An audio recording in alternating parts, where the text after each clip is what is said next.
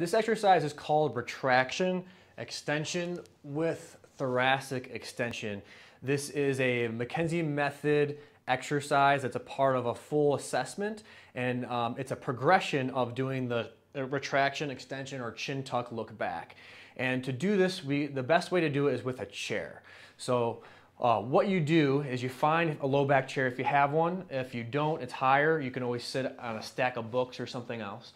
But what we'll do is slide down, and typically it's about mid-shoulder blade area. For some people, depending on the assessment from your clinician, it could be a little higher, a little bit lower, but we'll stick with mid-shoulder blade. So the retraction extension move is the chin tuck, look back.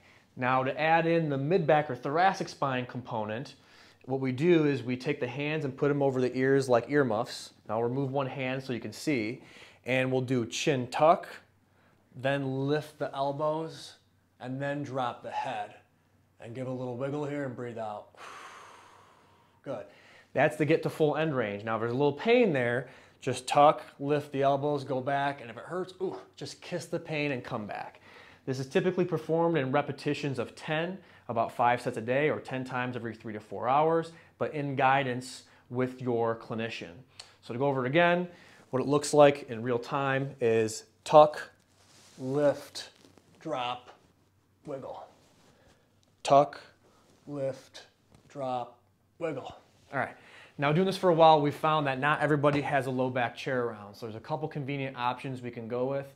One, if you have a higher back chair and you use a ball, as a fulcrum, you can put it on your high back chair and it would go in that same spot here, and it gives you that space to have room to move your head back. So using a ball or a block would work.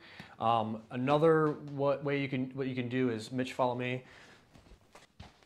So an alternative you can use is a foam roller or even the armrest of your couch, as long as it's rounded like this. So imagine that this table is a couch and this is the armrest, right? What you can do is bring your legs up on the couch and you basically rest that same spot like we went over in the chair on the couch armrest. Same thing, support your head, earmuffs, elbows forward, tuck, lift, drop, wiggle, wiggle, wiggle, right? Or you can do it in a foam roller, obviously, right? The only key difference is here, when you're on the foam roller or couch armrest versus the chair, you have to think about keeping your ribs down. Because what happens is, if you willy-nilly just go over this, what I'm really doing right now is arching my low back, and you can see my ribs here are flared up. We don't want that because you're not getting into the mid-back and the neck enough.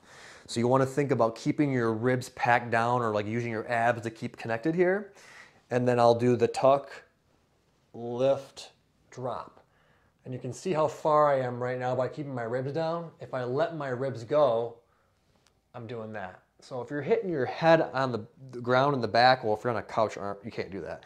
But if your head's dropping way down, we're lifting the ribs for sure. So just check that your ribs stay down and they stay there as you go over in the back. You'll definitely feel it, because when you keep the ribs down and do this, you'll feel a lot of pressure in your mid-back, similar to what you felt on the chair.